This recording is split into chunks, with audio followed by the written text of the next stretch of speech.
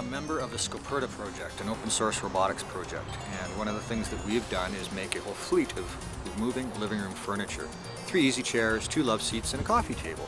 And we've noticed that people have initially some trepidation about sitting down on these things. They don't want to touch these things, but as soon as they go around for 30 seconds or 60 seconds, they come back with a big grin on their face.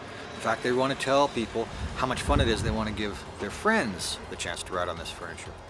And it led us to this insight that there's something really compelling there. And what we've decided to do is make an open source robotics platform so that anybody can come along and make a human-sized robot of their own. So you can have a robot in your backyard and you can make it yourself.